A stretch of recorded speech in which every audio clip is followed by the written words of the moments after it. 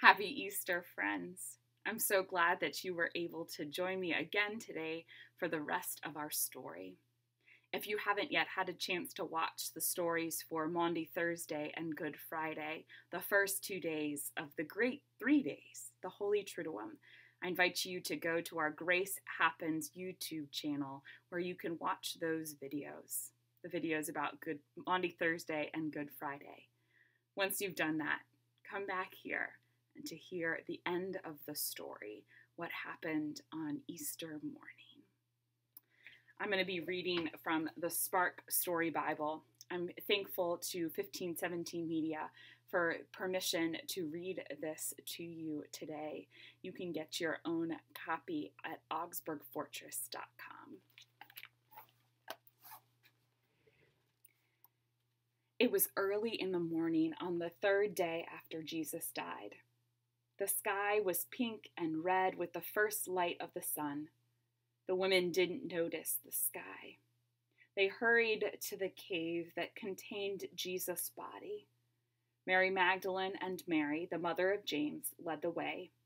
2 others, Salome and Joanna, carried the spices to rub on the body of Jesus. They had a job to do. When the tomb of Jesus came into sight, they froze. Uh-oh. They'd forgotten about the huge stone that sealed the opening to the cave. How would they move it? The women kept going to the cave anyway.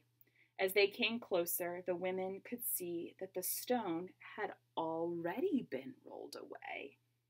They peeked inside. Oh, it was dark in there. Brr, it was cold in there. Drip, drop, it was damp in there. What? It was empty in there. Jesus was gone. An angel appeared in sparkling clothes. The glow from the angel brightened even the darkest corners of the cave. The women shielded their eyes from the blinding light. "Don't be afraid," the angel said. "Jesus isn't here. This is a place for the dead. Jesus is alive." "Hurry," the angel said. "Go tell the disciples." The women did not delay. They ran to tell Jesus' friends what they had seen and heard. Woof! Mary bumped into a man, tripped and fell at his feet. Wait, she knew those feet. A familiar hand reached out to help her. Wait, she knew that hand. She looked up. Yes, she knew that smile. It was Jesus. "Hello, friends," Jesus said. Jesus was really alive. The women hugged his feet and shouted with joy, "Go tell the others the good news that I am alive." Jesus said, "I will meet them in Galilee. I can't wait to see them again." The women had a job to do.